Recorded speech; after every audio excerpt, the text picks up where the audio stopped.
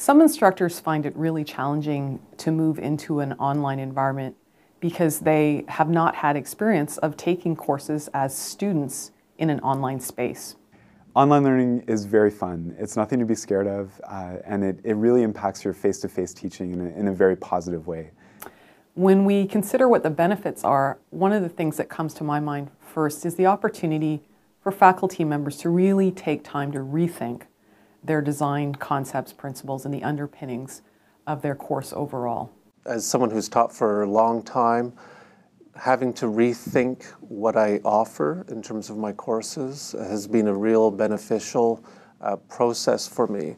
Rather than showing up in a classroom with PowerPoint slides and having a conversation, I've really had to think hard about what's important for students to take away from my classes.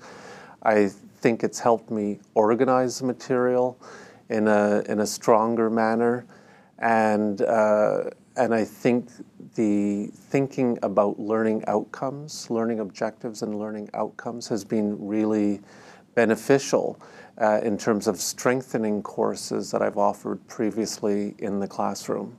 For instructors, they can prepare materials, they can include all different images and really be very tight and controlled on what they're presenting to students in that environment. They don't have to rely on how they're feeling that day. And for faculty who are interested in teaching online, it provides this opportunity to explore and to learn and to facilitate in a new environment that, depending on one's approach to that environment, can be a very rewarding experience. One of the advantages to being able to teach online for me as an instructor is that I can provide content that they can't otherwise easily see. So it might be a video, it might be a software demonstration. I can put together some material in exactly the way that I want them to see it, and knowing that they can watch it several times if they need to. I can free up time during my lecture, knowing that, okay, I don't have to do this demonstration now. I can do it later. The benefits, in my experience, of teaching a class in a blended environment are very specific to the fact that I'm teaching them material that is about being online. That theater criticism at the moment, all arts criticism, is shifting to being delivered mostly online rather than in print. So it makes a heck of a lot of sense to have some kind of outputs of the course coming out in an online format. One of the challenges is to make sure the students are meaningfully engaged. How do you prepare learning experiences that are meaningful for them? Perceived challenges are probably greater than real challenges, at least when you're a beginner.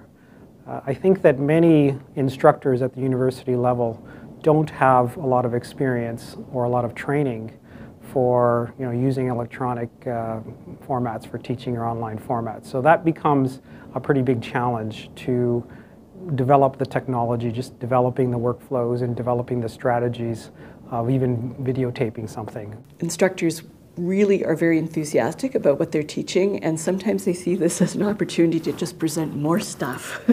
So working with people, we're always trying to make them aware that you can't, this isn't doubling the course or making it 1.5 times what it was before.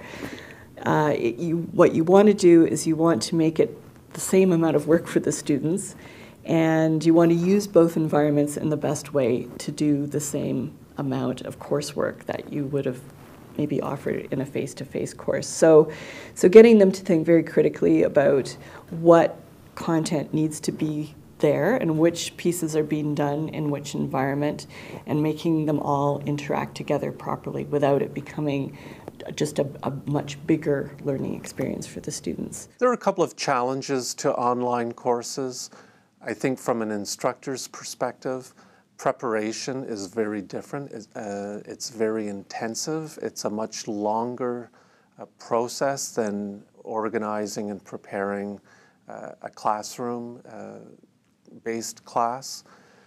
I think also as an instructor, we teach because we like our students and we like to get to know them, and that's part of our professional development as well. So it is harder to get to know the students. I'm quite sure that many of us became educators because we really enjoy the student interaction.